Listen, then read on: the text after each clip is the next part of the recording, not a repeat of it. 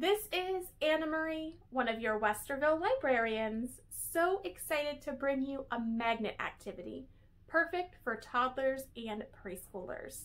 This is Little Spider, playing hide and seek.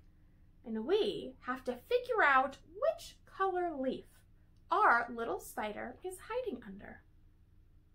Where do you think we should look first? I think we should look behind the pink leaf. Let's take a look. Little spider, playing hide and seek. Is Spider behind the pink leaf? Let's take a peek. Are you ready? Is Spider behind the pink leaf? No. Let's try again. Where should we look now? Let's look behind the brown leaf. Little spider, playing hide and seek. Is Spider behind the brown leaf? Let's take a peek. Was Spider behind the brown leaf? No. Where should we look now? Let's look behind the orange leaf.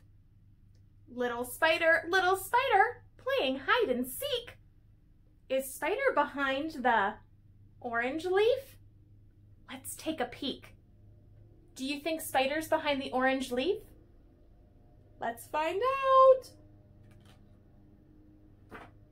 No spider. All right, we just have 1, 2, 3 leaves left. I think we should check behind the yellow leaf. Little spider, playing hide and seek. Is Spider behind the yellow leaf? Let's take a peek. Do you think Spider's behind the yellow leaf? We'll find out. No! Again! Little Spider has to be behind our green leaf or our red leaf. Where should we look next? Let's look behind that green leaf. Little spider, playing hide and seek. Is Spider behind the green leaf? Let's take a peek. Do you think we're gonna find him?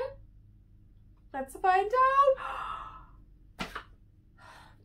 No spider. All right, where must Spider be hiding? Behind the red leaf. Let's take a look. Little spider, playing hide and seek. Is Spider behind the red leaf? Let's take a